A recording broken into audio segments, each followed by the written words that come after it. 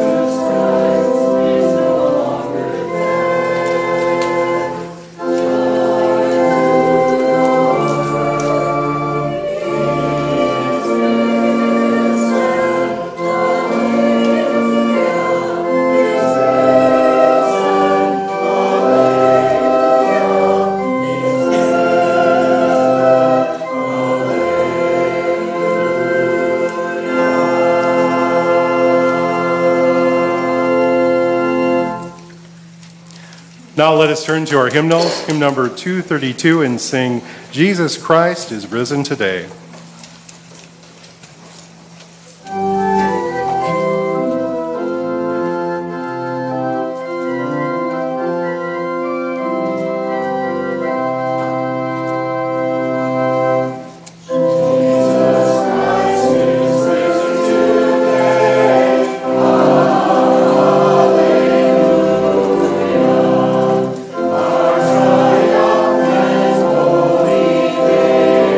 Oh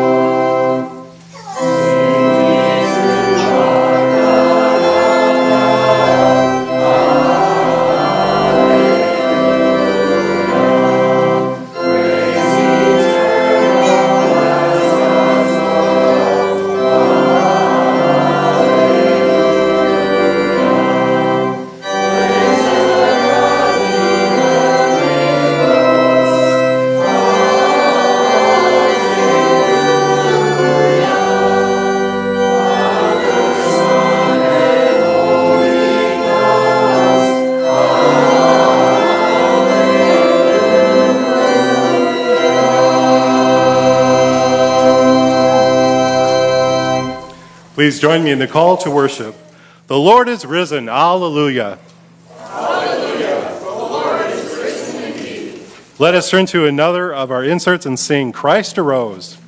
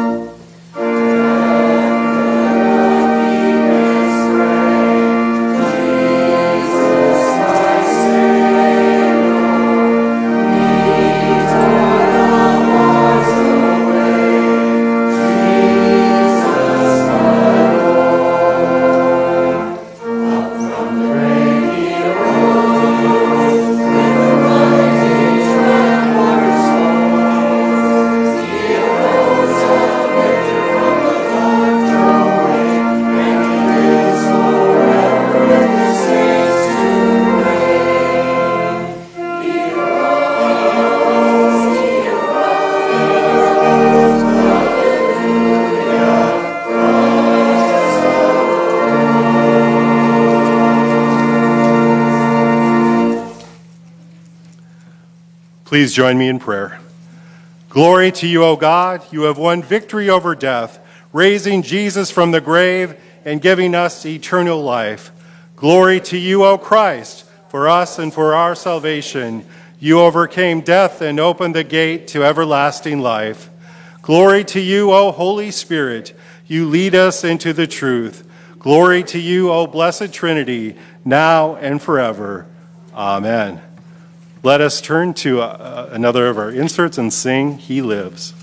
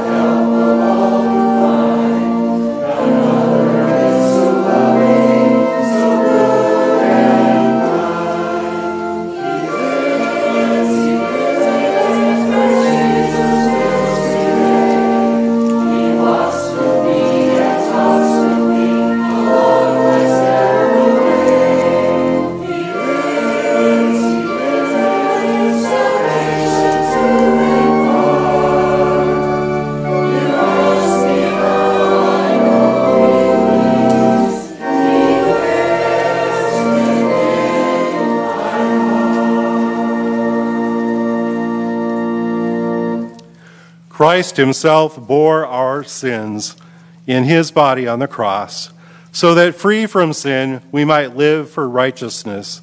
Trusting in God's grace, let us confess our sins together. Almighty God, in raising Jesus from the grave, you shattered the power of sin and death. We confess that we remain captive to doubt and fear, bound by the ways that lead us to death. We overlook the poor and the hungry and pass by those who mourn. We are deaf to the cries of the oppressed and indifferent to calls for peace, and we despise the weak and abuse the earth you made. Forgive us, God of mercy. Help us to trust your power to change our lives and make us new, that we may know the joy of life abundant given in Jesus Christ, the risen Lord.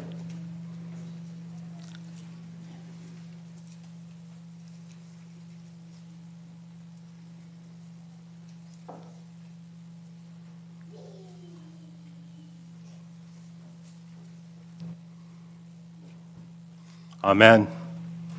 All of us, like sheep, have gone astray, but now we have returned to the shepherd and guardian of our souls. In the name of Jesus Christ, we are forgiven. Amen.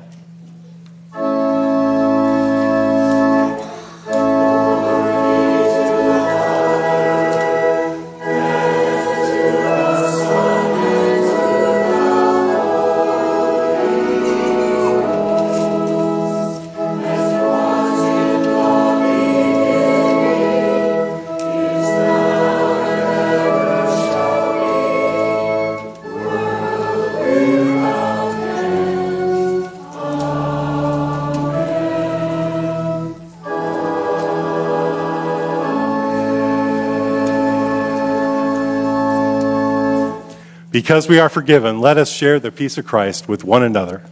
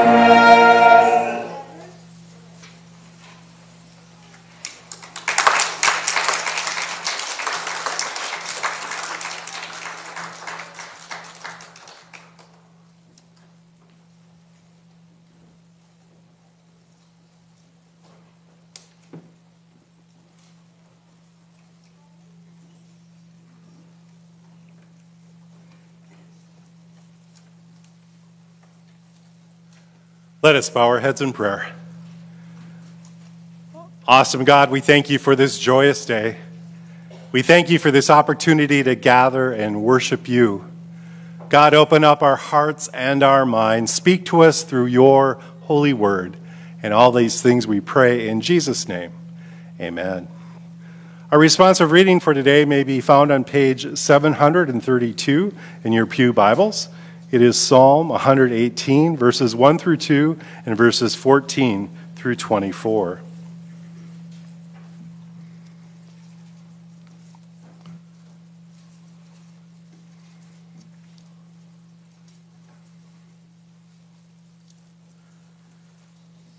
Tell the Lord how thankful you are, because he is kind and always merciful.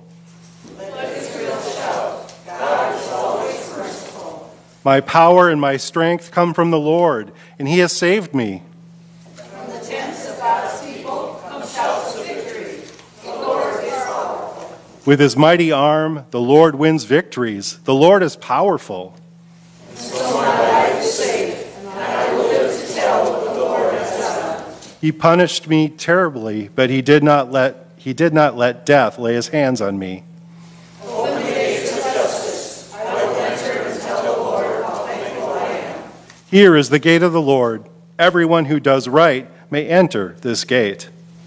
I praise the Lord for answering my prayers and saving me.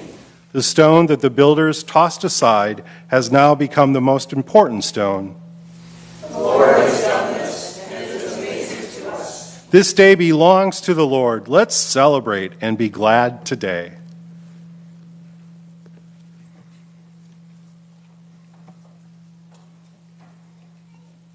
Our gospel lesson for today comes from the book of John, chapter 20, verses 1 through 18.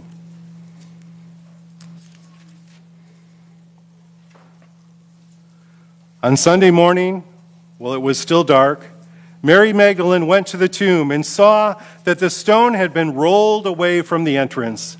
She ran to Simon Peter and to Jesus' favorite disciple and said, "They have taken the Lord from the tomb. We don't know where they have put him." Peter and the other disciple started for the tomb. They ran side by side, and the other disciple ran faster than Peter and got there first. He bent over and saw the strips of linen cloth lying inside the tomb, but he did not go in.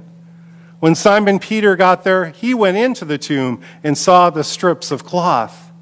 He also saw the piece of cloth that had been used to cover Jesus' face. It was rolled up and in a place by itself. The disciple who got there first then went into the tomb, and when he saw it, he believed. At that time, Peter and the other disciple did not know that the scriptures said Jesus would rise to life. So the two of them went back to the other disciples. Mary Magdalene stood crying outside the tomb. She was still weeping when she stooped down and saw two angels inside. They were dressed in white and were sitting where Jesus' body had been. One was at the head and the other was at the foot. The angels asked Mary, "Why are you crying?" She answered, "They have taken away my Lord's body. I don't know where they have put him." As soon as Mary said this, she turned around and saw Jesus standing there, but she did not know who he was. Jesus asked her, "Why are you crying? Who are you looking for?" She thought he was the gardener and said, "Sir, if you have taken his body away, please tell me so I can go and get him." Then Jesus said to her, "Mary." She turned and said to him, "Rabboni." The Aramaic word Rabboni means teacher. Jesus told her, "Don't hold on to me. I have not yet gone to the Father, but tell my disciples that I am going to the one who is my Father and my God, as well as your Father and your God." Mary Magdalene then went and told the disciples that she had seen the Lord. She also told them what he had said to her.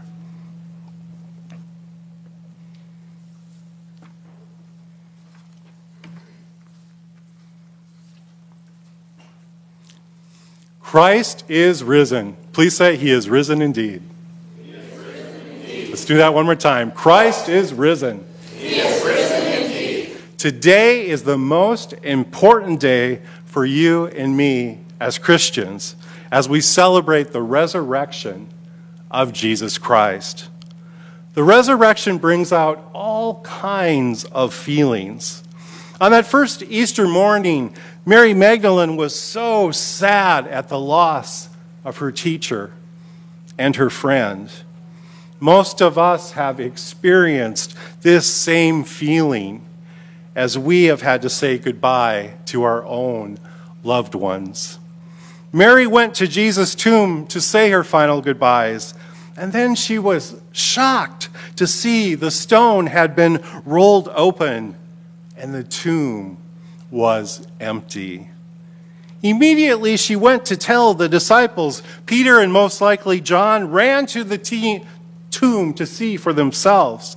They couldn't believe what Mary was telling them. Jesus' followers had heard Jesus speak in parables, in straightforward speech about the resurrection which would follow his gruesome death. It seems like they got the part about his death, but had missed the part about his resurrection. Following his death, they scattered and were living in fear and without hope behind closed doors, wondering if they would be the next to die. They seemed to totally forget about the resurrection and didn't believe that Jesus would rise again. The disciples did not take Jesus at his word. Isn't it the same way with you and me? We don't always believe God's word. We want to believe it, but with our limitedness as humans, it can be difficult. If we truly believed in the resurrection, we wouldn't live our lives the way we do, forgetting about the fact that God has promised to take care of us. The resurrection can be complicated for some of us. It's hard to believe that something can come back to life after death, let alone a person. Does resurrection still happen today? In the dictionary, resurrection is defined as the state of one risen from the dead. Do people and things rise from the dead? Well, you all know what I'm going to say. Of course they do. It might not be in a dramatic fashion like Jesus, but life is found where death was previously. We simply need to look for it. The movie Breakthrough is a modern-day resurrection story, and it is based on a true story. In January of 2015, John Smith and his friends were messing around on an ice-covered lake. At 14 years old, John slipped through the ice and was underwater for 15 minutes with no oxygen before resuscitative efforts were even started. John was rushed to the emergency room and worked on for another 45 minutes. The doctors could not bring him back to life. They brought his parents into the ER to say goodbye. When his mother saw her son laid out on the table, dead, instead of saying goodbye, she grabbed his feet and said, "Holy Spirit, please bring back my son right now." Immediately, the EKG machine began going off. In John Smith's medical record, it is written, "Patient dead, mother prayed, patient came back to life." The movie goes on to tell the rest of the story of this modern-day resurrection. Life from death stories are all around us. You and I need to pay attention and look for them. The resurrection amounts to God's clear signal that Jesus is the powerful Son of God who has conquered death and reigns as Lord of all. At that first resurrection, Mary Magdalene was invited to come and see in the tomb. And her expectations were turned upside down. She expected to come into the tomb and see the corpse of her beloved leader, Jesus. Instead, she came in and saw an empty tomb. Things were different than expected. And isn't that what resurrection is? Something different than expected. One of the reasons we are all gathered here this Easter morning in this beautiful sanctuary is because we yearn for answers. Answers to our questions about the resurrection. Perhaps we are here to face our doubts about the resurrection because, after all, it is difficult to believe. We want to know and be confident in the question, is it true? Is it true that God lives and gives us life? Is it true that something so extraordinary happened that morning? Is it true that God broke the laws of nature and raised Jesus from the dead? These are powerful questions and are unavoidable on such a day as this. So what do we do with this? Where do we find the truth? Well, while this may seem too simple of an answer, the truth lies in our faith. Faith is believing in things that we cannot see and cannot understand. This is what the Bible teaches us. This is what we affirm every time we say the Apostles' Creed and other confessions of the Christian tradition. I believe that Jesus died for us. I believe he arose again for us. I believe that we share in the victories of Jesus when we believe in him. I believe all the loved ones we have lost on earth are safe and secure in the full presence of God because of their belief in Jesus and Jesus' resurrection. I believe we are called to continue the ministry of Jesus Christ on our journey here on earth. We are victorious people. Jesus Christ has arisen. Because Jesus lives, we can face tomorrow. Because Jesus lives, all fear is gone. Because we know Jesus holds the future. And life is worth the living just because he lives. Amen.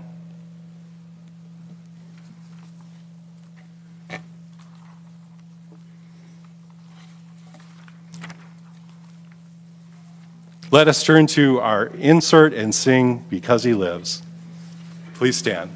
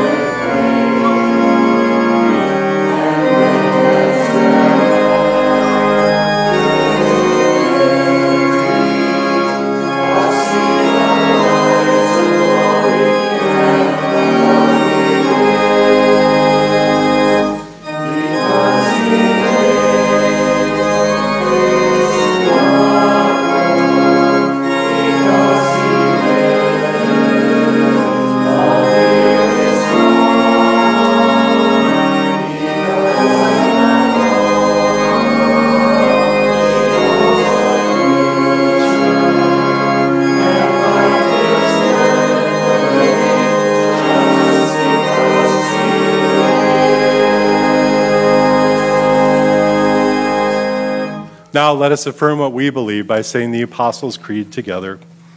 I believe in God, the Father Almighty, maker of heaven and earth, and in Jesus Christ, his only Son, our Lord, who was conceived by the Holy Ghost, born of the Virgin Mary, suffered under Pontius Pilate, was crucified, dead, and buried.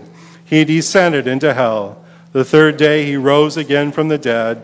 He ascended into heaven, and sitteth on the right hand of God the Father Almighty.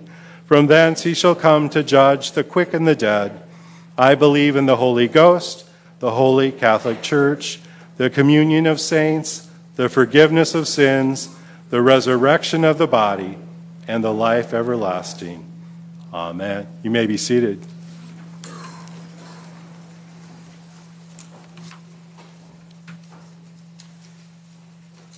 In the bulletin, you'll see that we do have several announcements. Please read those on your own. We do have some birthdays to honor.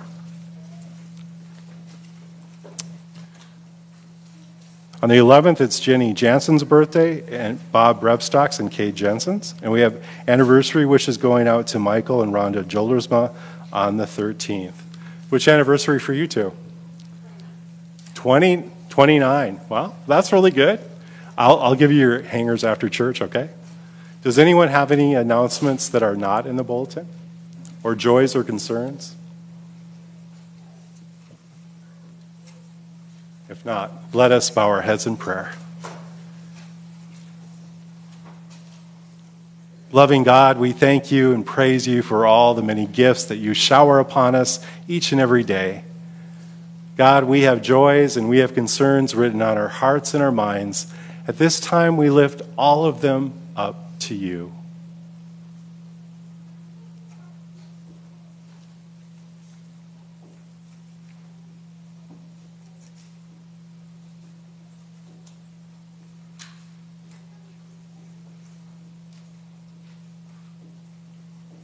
Now let us pray as Jesus taught us.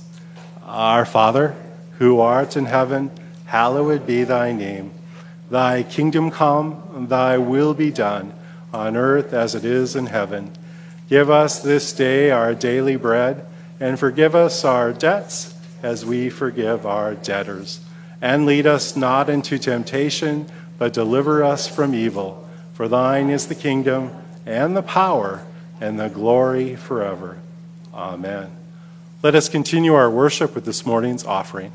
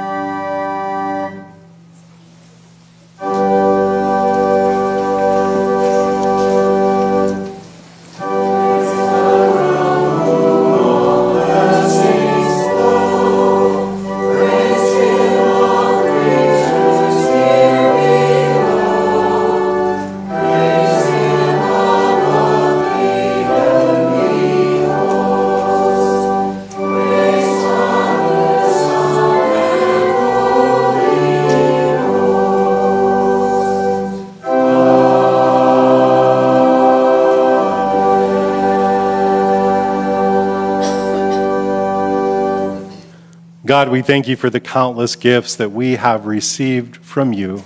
Please accept these tithes and offerings that we return to you for the glory of your kingdom. And all these things we pray in Jesus' name. Amen. You may be seated.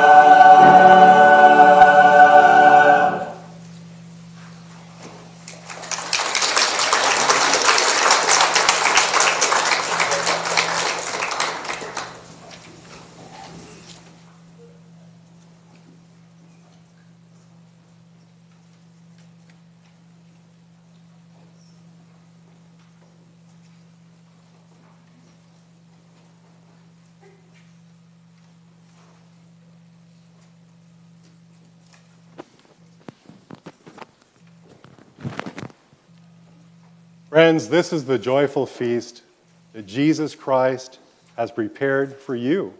This table does not belong to the First Presbyterian Church of Redwood Falls. This table belongs to Jesus Christ. And if you believe in Jesus as your Lord and Savior, you are welcome to partake of this sacrament today. Let us pray. God, we are so grateful.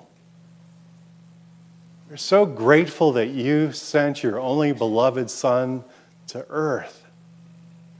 He walked on earth's soil. He taught with authority. He did miracles.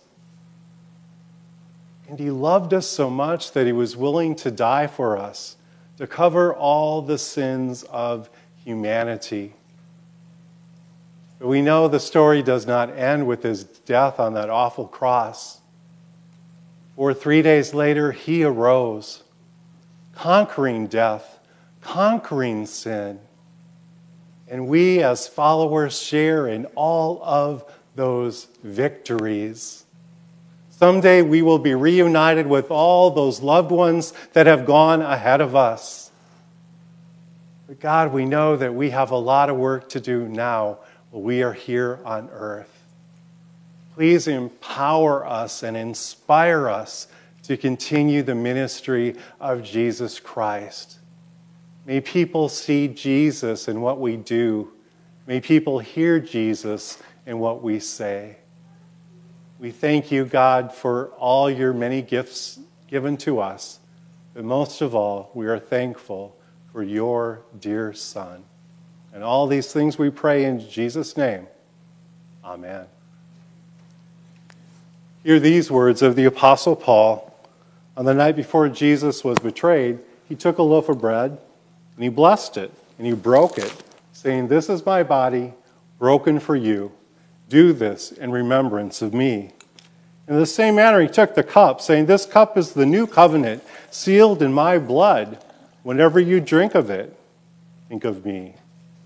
Or whenever you eat this bread or drink this cup, you proclaim that I shall return."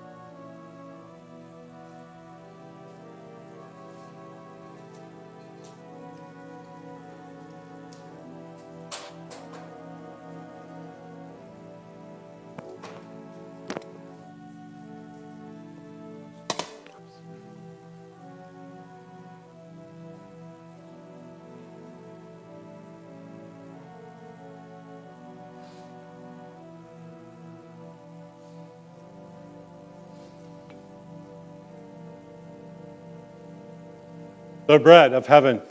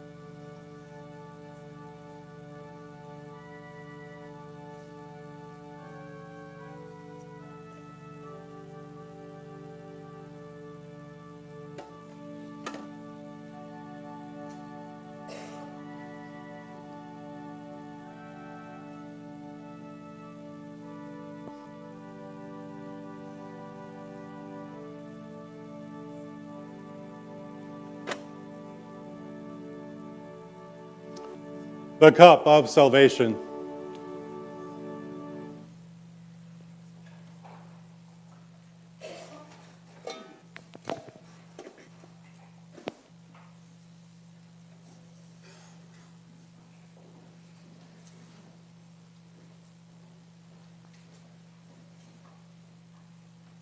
Let us pray.